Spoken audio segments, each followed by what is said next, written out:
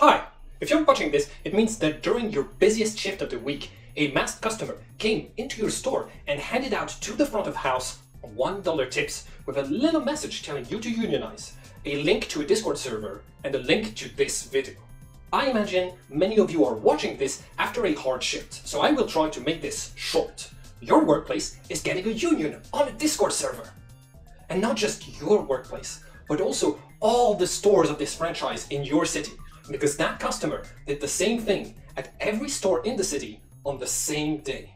This means that all of the employees in the city are now facing the same choice. Join the union despite the risk of getting fired, or avoid making any waves.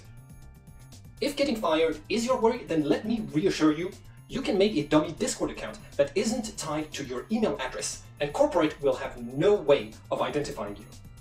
If you're still worried, I suggest you use a non-US based VPN to conceal your IP address so that even a hacker couldn't track down the origin of your account. But despite the risks, I think that a majority of the people who get the link are going to join, because enough is enough. Right now, every store is stretched thin, and you're forced to do double shifts every week because corporate can't hire anyone to help since they aren't raising the entry salary anymore. And all of those jobs are missing people because cooks and servers and hosts died from COVID when corporate didn't give you all adequate healthcare and good protection measures. Enough is enough. And now we are doing something about it. Here's the plan. You're going to join the union Discord server, and then you're going to send a text to every worker whose phone number you have in the store and tell them to do the same thing and to watch this video. This way, we are contacting everyone, even the people who weren't on shift when you got the links. Your priority are the people of back of house who couldn't have gotten one of the tips. Don't send it to anyone in corporate or management because they aren't invited to join. You all need to do this because a coworker isn't likely to join a union based off of one text. But they are much more likely to if they receive the same advice from multiple coworkers, because now they can see that the movement has momentum. If you manage to get enough people on board, then corporate will not be able to fire you, because that would mean restaurants shut down for days all over the city. It would mean having to train a whole new staff, and even then, the new staff is susceptible to unionizing as well. It's a huge loss of profits that companies cannot afford, especially during this worker shortage that we keep hearing about. And after that, you can all connect to Discord and use the poll master to come to decisions democratically.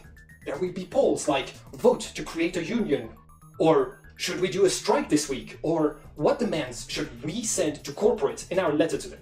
You should vote on those issues, and that will get things done, because now you're organized and unionized. You can ask for $35 an hour for everyone, even the servers. The servers will tell you that the store makes more than enough money to pay everyone at least that much. The money is there, but the owners are just hoarding it to buy a second mountain of pure gold. What, Chris? One mountain of pure gold wasn't enough for you? Jeez. You can ask for stable schedules that don't change every week.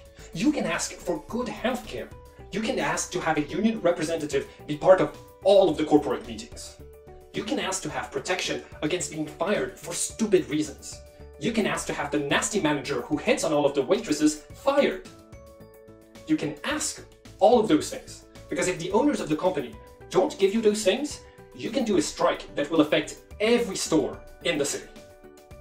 Right now, all of the kitchens are understaffed, so if we get half the cooks to strike, then the food isn't going to happen. And if there's no food, the company makes no money, and its value drops.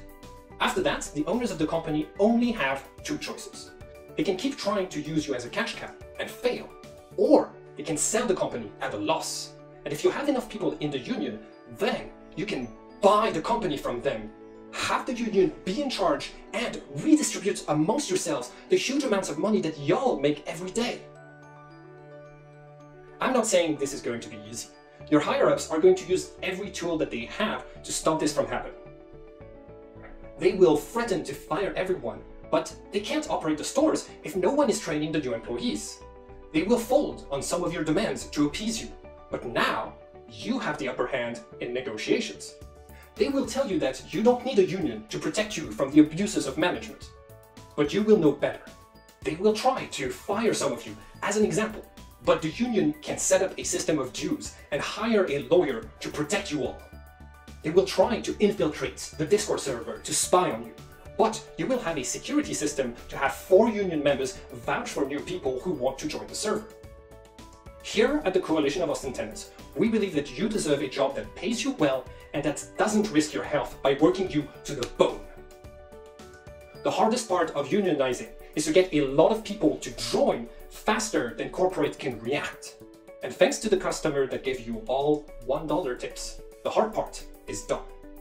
Now, it's up to you. We have linked resources for union building and legal defense in the description of the video and on the Discord server. We made this video to explain how to build a union where everyone is equal. The video is about tenants unions, but the same principles apply to a workplace union. We have also made this video to explain what individual actions you can take to help your union fight for your power in the workplace.